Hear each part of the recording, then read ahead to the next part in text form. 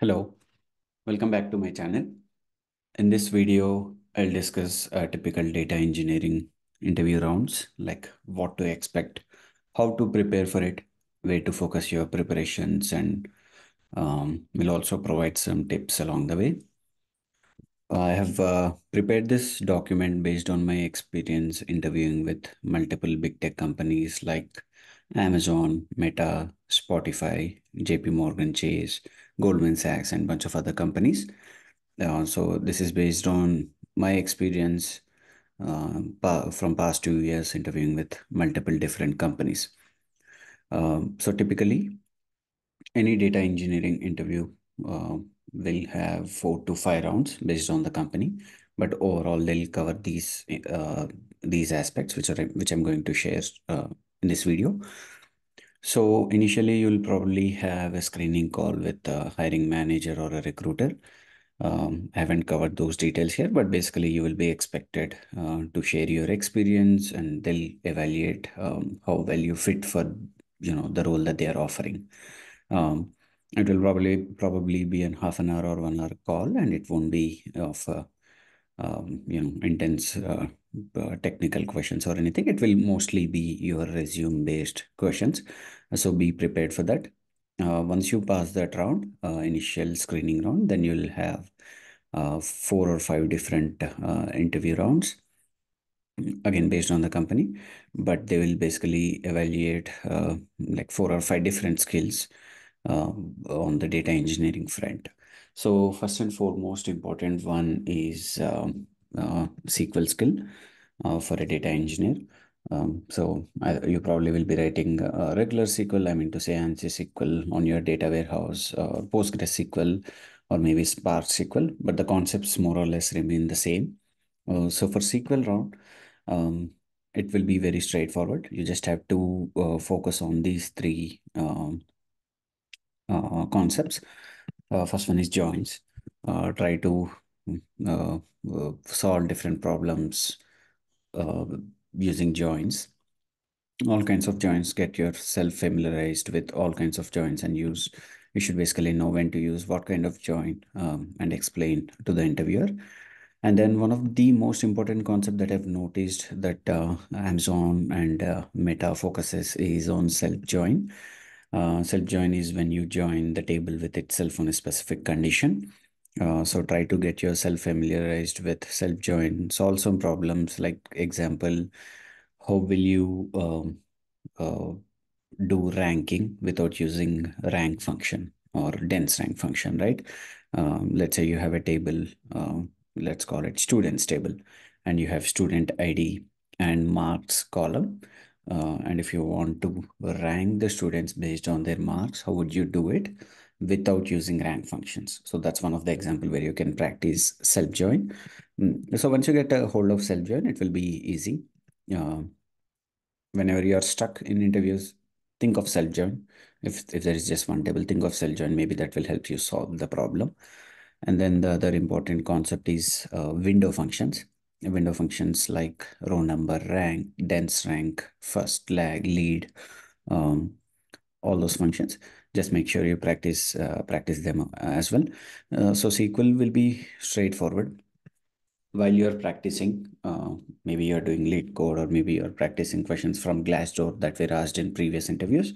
Whatever you do, you try to solve them in practice such a way that you try to solve them in very little time, so that in interviews you'll have more time. I mean, you can solve the problems fairly quickly, so that it will show your skills, demonstrate your skills in SQL. Try to solve as many problems as possible while practicing, and try to solve them in a quicker time. That will be of great help, especially when I was interviewing for Facebook. I was asked to write like 5 SQL queries in 30 minutes in the screening round. So you'll have to be very fast. So that's about it regarding the SQL round. It should be pretty straightforward. You know that like you will not be asked on any other concept. These are the main concepts that will be asked. And then coming to the coding round, coding will not be as intense as it is for software engineers. So you don't have to worry about lead code hard type of questions.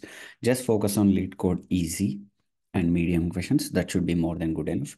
Even when you're doing easy and medium, you don't have to do, all 200, 300 questions. You just focus on, questions that are related to strings, string manipulations, sorting the strings, those kind of questions. And then dictionary manipulations like flattening a nested JSON, or, getting the aggregates from a, input dictionary.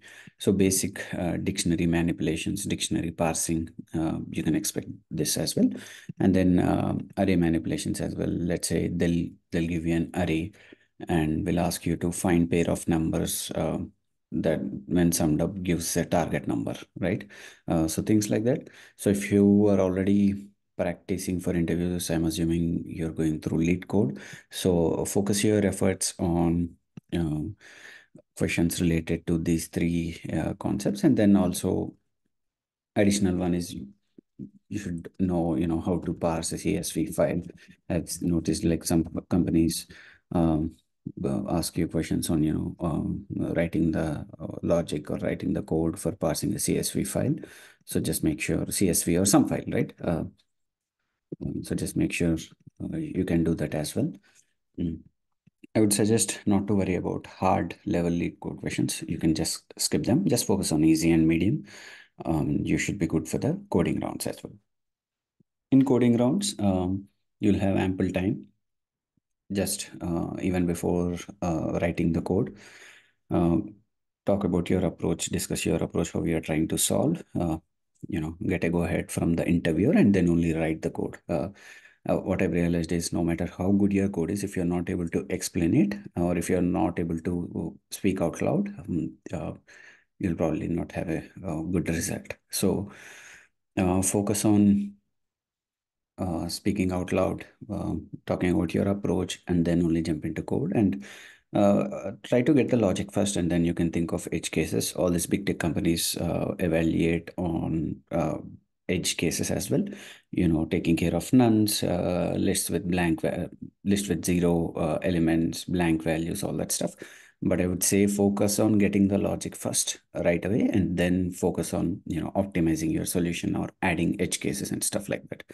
One thing that I didn't cover for SQL is that SQL, write the optimized SQL query as you can, most optimized SQL query first time itself. Like coding, I think you can focus on getting the solution and then writing it optimized way. But SQL, just practice in such a way that you write the most optimized query.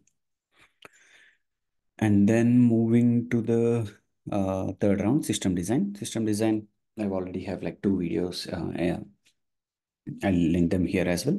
So basically, you should prepare for some vague question. Like they'll be asking a question like design a data pipeline for so and so use case. Question will be very vague, so it's your responsibility, your job to ask questions, get the requirements, come up with a high level design, and then jump into your low level design. So I'll link the video here. You can go ahead and look at the system design video in my channel. And then data modeling.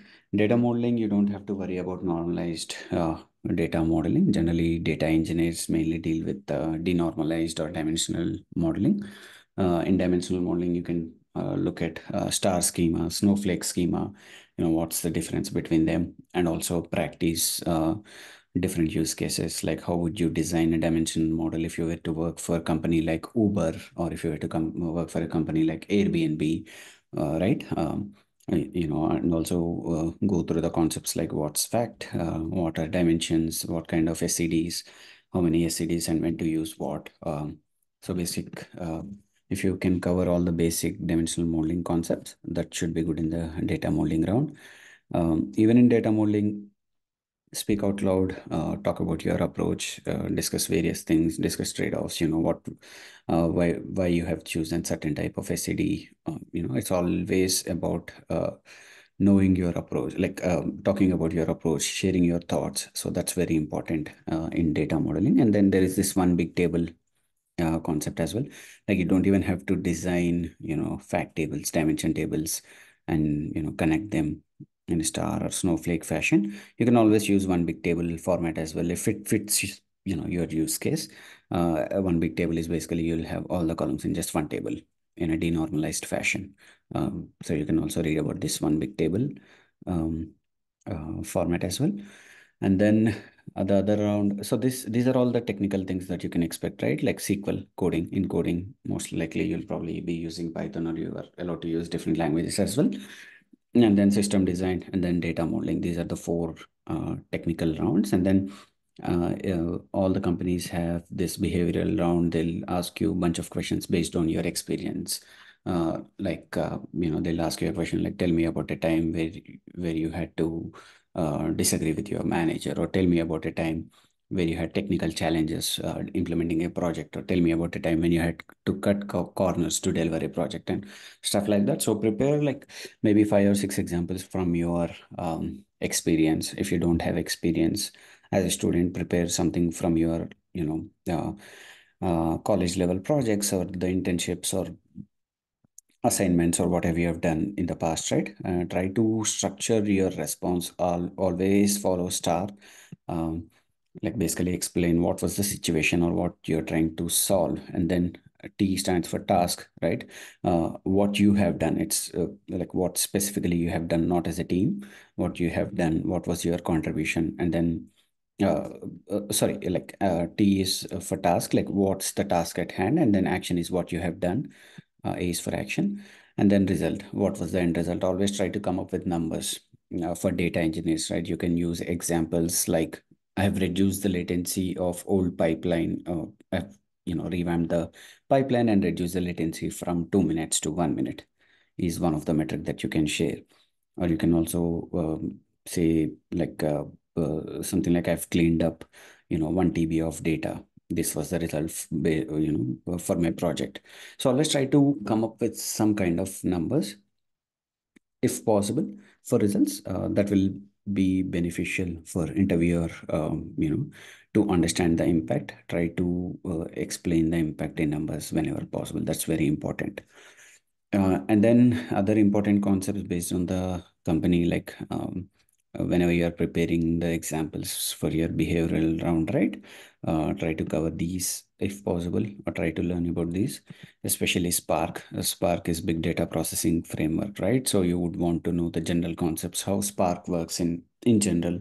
And then also make sure you have one example ready for optimization, right? If you have experience optimizing Spark, that's good. If not, try to see where you can, build up a story where you talk about optimizing a Spark, where you're optimizing a join, or optimizing a skewed data set, optimizing, the processing of a skewed data set, and things like that. Try to see if you can come up with a story for optimization, or have something ready, or at least have the concepts ready. And then configuration, there will be questions like, how would you process 1 TB or 1 petabyte data? How many number of nodes will you select? How many number of executors? What will be the memory? What will be the uh, configuration of your Spark cluster and all that stuff? So just work on one example.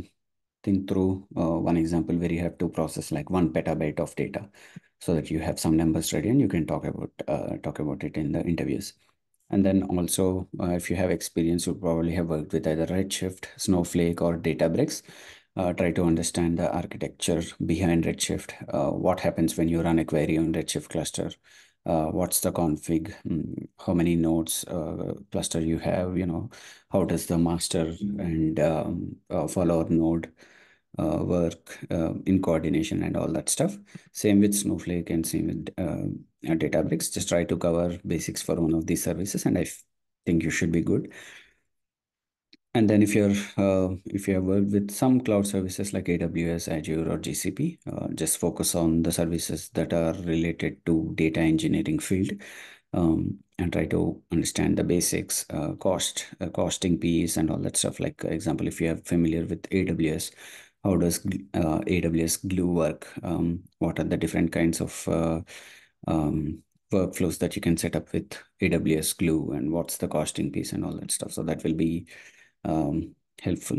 Um, And then like orchestration service is also important. Like if you have worked with Airflow, it's good. If not, try to learn the basic concepts of Airflow, like what's DAG, what's the operators, what are the sensors, all like very basic stuff, so that you can show that you're aware of Airflow or that you have used Airflow.